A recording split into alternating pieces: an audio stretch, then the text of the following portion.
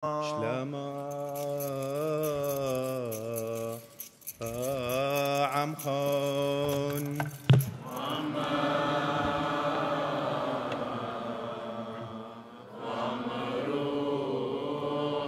يمقالي قديشان مارني شو عمشيحة كاروزوثا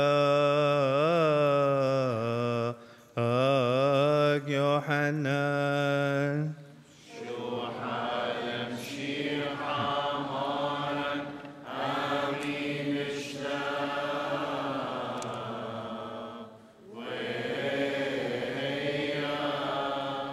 Now there was a man of the Pharisees named Nicodemus, a ruler of the Jews. This man came to Jesus by night and said to him, Rabbi, we know that you are a teacher come from God, for no one can do these signs that you do unless God is with him.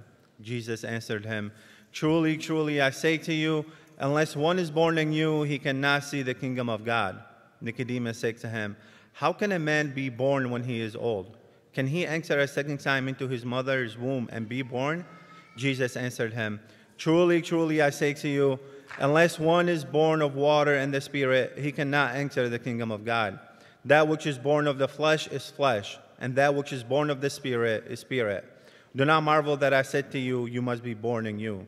The wind blows where it wills, and you hear the sound of it, but you do not know where it comes from or where it goes. So it is with everyone who is born of the Spirit. Nicodemus said to him, How can this be? Jesus answered, Are you a teacher of Israel, and yet you do not understand this? Truly, truly, I say to you, we speak of what we know, and bear witness to what we have seen, but you do not receive our testimony. If I have told you earthly things and you do not believe, how can you believe if I tell you heavenly things? No one has ascended into heaven, but he who has descended from heaven, the Son of Man. And as Moses lifted up the serpent in the wilderness, so must the Son of Man be lifted up, that whoever believes in him may have eternal life. For God so loved the world that he gave his only Son, that whoever believes in him shall not perish but have eternal life. For God sent the Son into the world, not to condemn the world, but that the world might be saved through him. He who believes in him is not condemned. He who does not believe is condemned already, because he has not believed in the name of the only Son of God. And this is the judgment, that the light has come into the world, and man loved darkness rather than light, because their deeds were evil. For everyone who does evil hates the light, and does not come to the light, lest his deeds should be exposed. But he who does what is true comes to the light, that it may be clearly seen that his deeds have been wrought in God. Ushuha, la laha aminayin.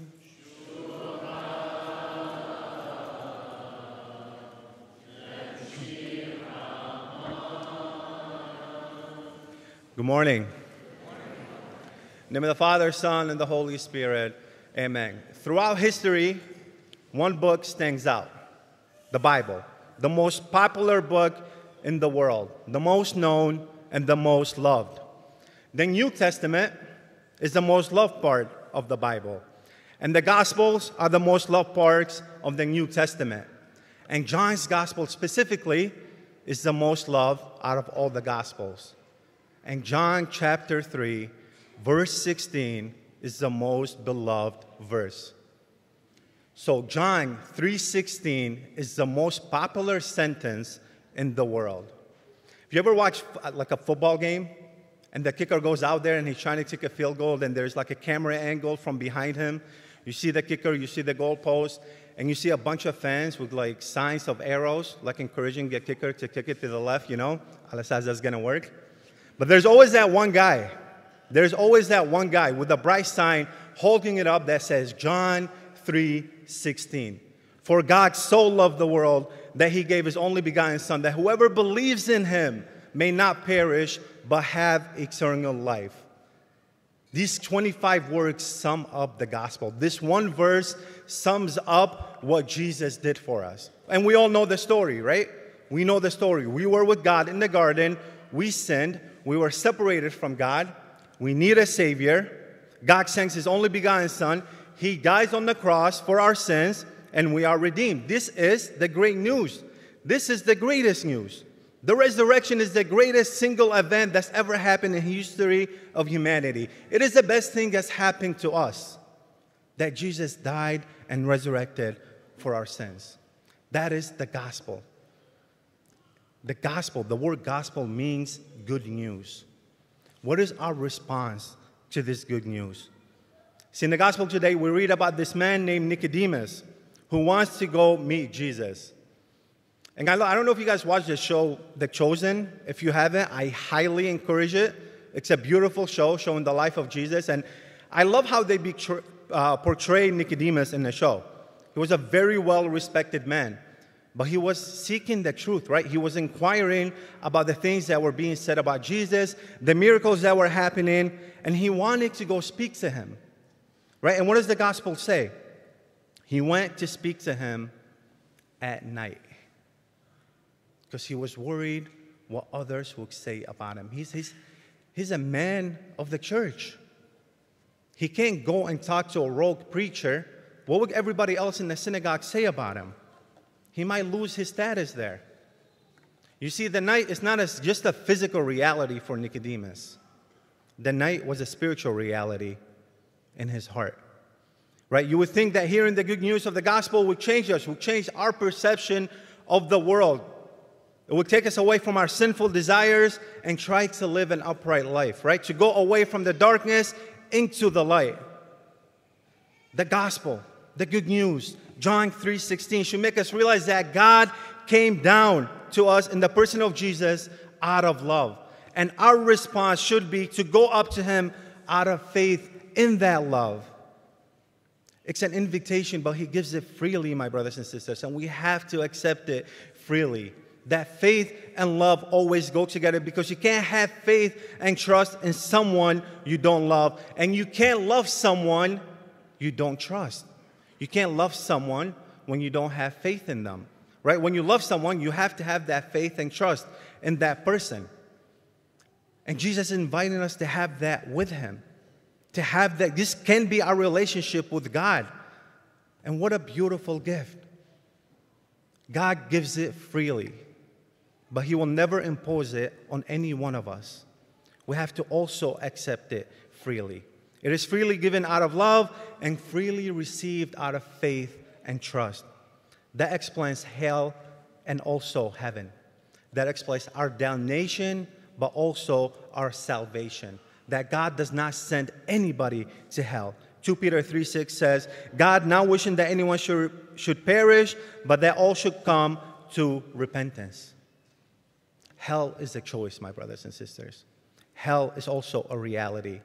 And it can be a reality for every single one of us if we choose darkness and do not choose the light. You see, in the conversation with Nicodemus, Jesus explains how salvation works. That man must be born again. He must be made brand new in Christ. He must have a new spirit, a new heart, a heart of flesh and not a heart of stone. But he also explains how one ends up in hell. He also explains how damnation works.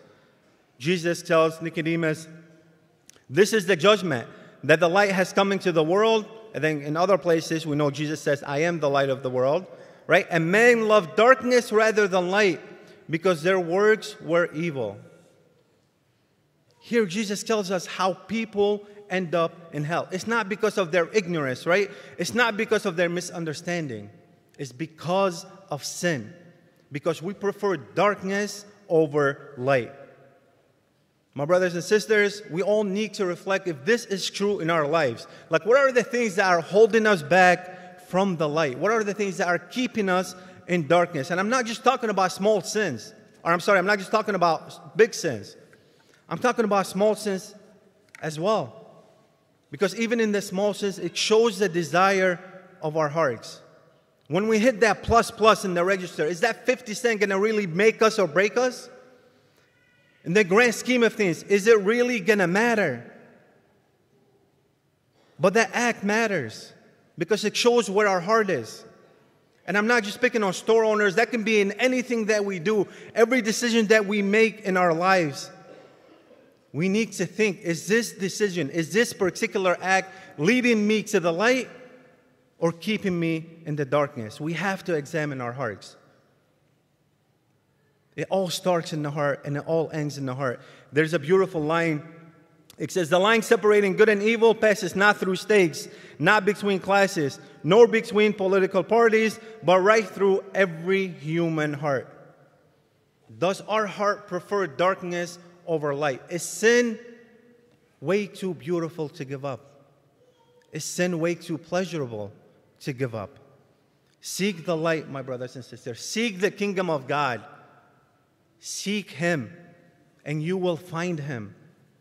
Because from the moment you were conceived, He's been coming after you. He's been seeking you as well. That gift has been freely given to every single one of us, but again, it has to be freely received. Ignorance of the gospel does not damn you. Misunderstanding does not damn you. It's not the knowledge in your heart that determines your eternity. It's what you have in your heart. How you treat those around you. How you love. How you are to be another Jesus in this world. That's how we get to either heaven or hell. The intention of our heart and the choice, the act of the will, right? The choice that every single one of us makes in every decision we make in life. So let us pray today. Let us ask the Lord for a new heart, a heart of flesh, a heart that is connected to His, right? A heart that loves God, a heart that loves His people, a heart that lives in the light and not in the darkness. Amen.